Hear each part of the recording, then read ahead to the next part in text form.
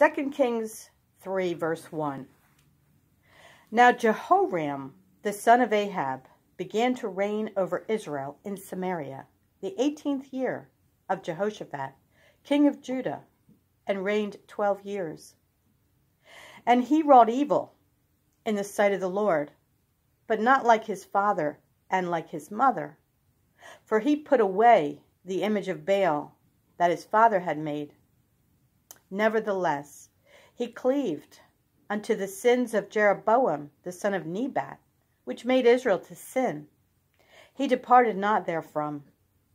And Mesha, king of Moab, was a sheepmaster, and rendered unto the king of Israel 100,000 lambs, and 100,000 rams with the wool.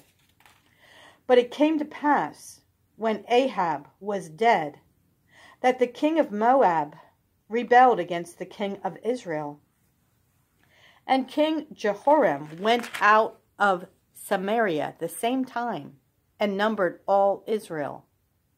And he went and sent to Jehoshaphat, the king of Judah, saying, The king of Moab hath rebelled against me.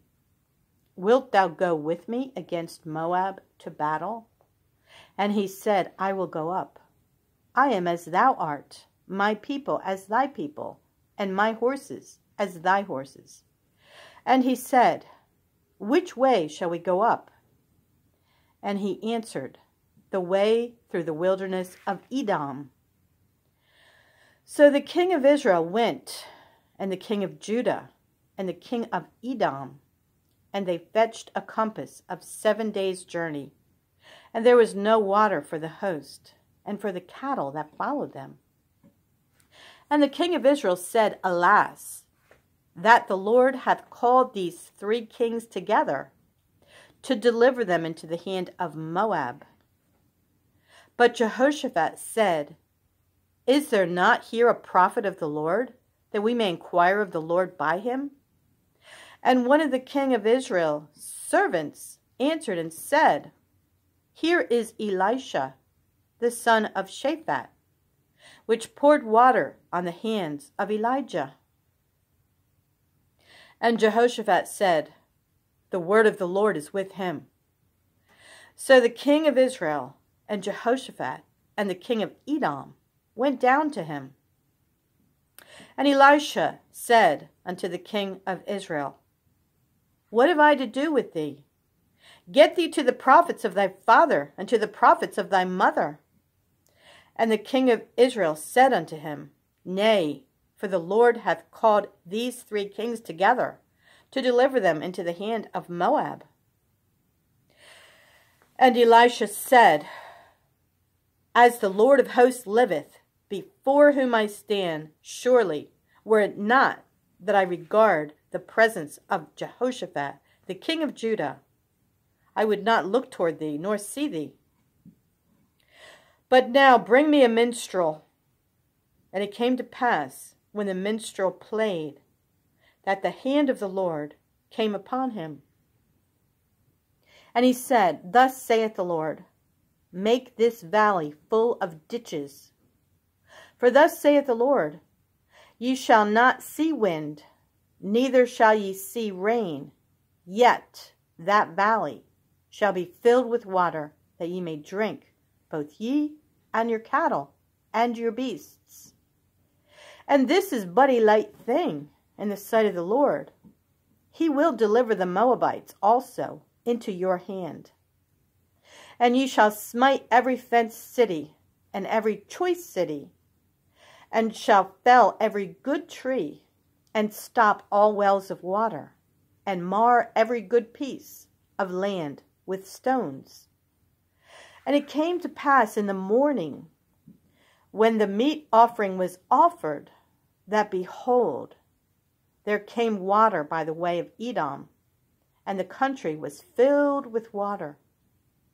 And when all the Moabites heard that the kings were come up to fight against them, they gathered all that were able to put on armor and upward, and stood in the border.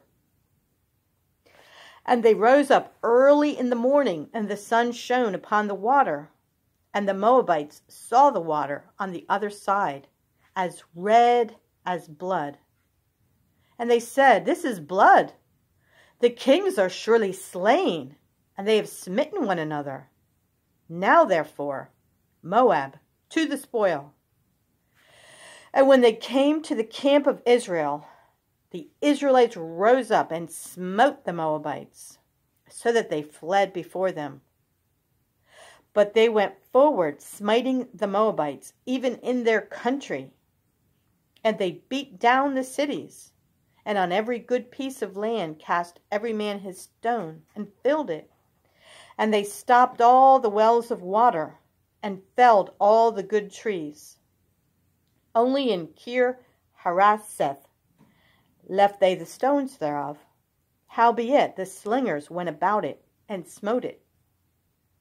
And when the king of Moab saw that the battle was too sore for him, he took with him 700 men that drew swords, to break through even unto the king of Edom. But they could not.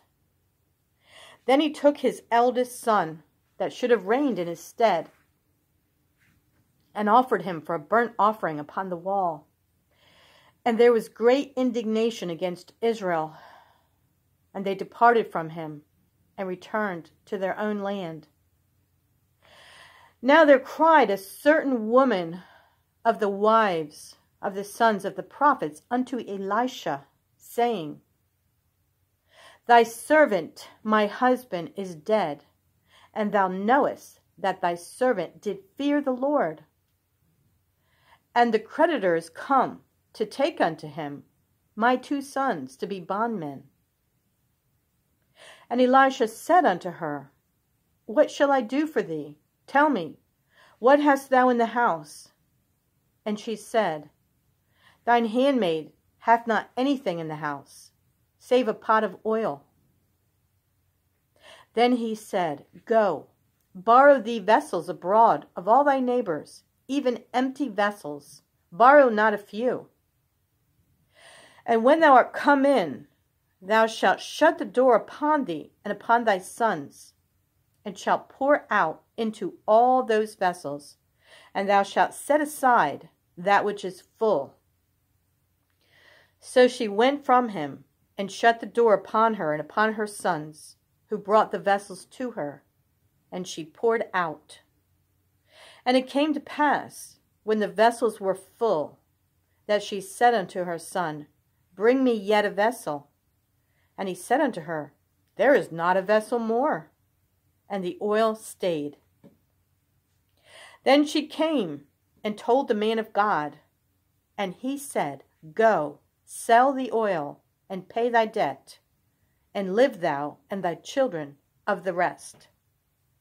And it fell on a day that Elisha passed to Shunem, where there was a great woman, and she constrained him to eat bread. And so it was, that as oft as he passed by, he turned in thither to eat bread. And she said unto her husband, "Behold now, I perceive that this is an holy man of God, which passeth by us continually. Let us make a little chamber, I pray thee, on the wall, and let us set for him there a bed, and a table, and a stool, and a candlestick. And it shall be, when he cometh to us, that he shall turn in thither." And it fell on a day that he came thither, and he turned into the chamber, and lay there. And he said to Gehazi his servant, Call this Shunammite."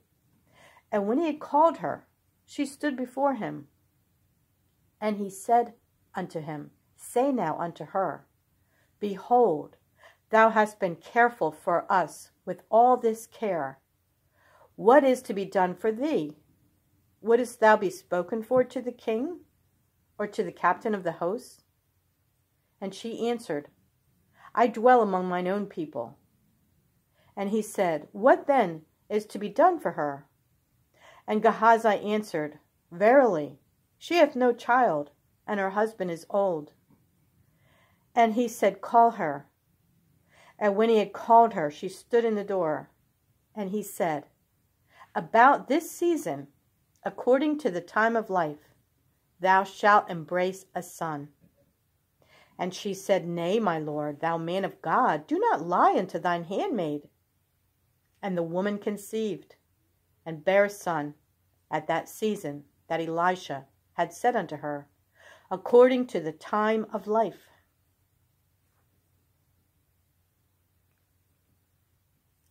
Acts chapter 14, verses 8 through 28. And there sat a certain man at Lystra, impotent in his feet, being a cripple from his mother's womb, who never had walked. The same heard Paul speak, who steadfastly beholding him, and perceiving that he had faith to be healed, said with a loud voice, Stand upright on thy feet. And he leaped and walked. And when the people saw what Paul had done, they lifted up their voices, saying in the speech of Lycaonia, The gods are come down to us in the likeness of men. And they called Barnabas Jupiter, and Paul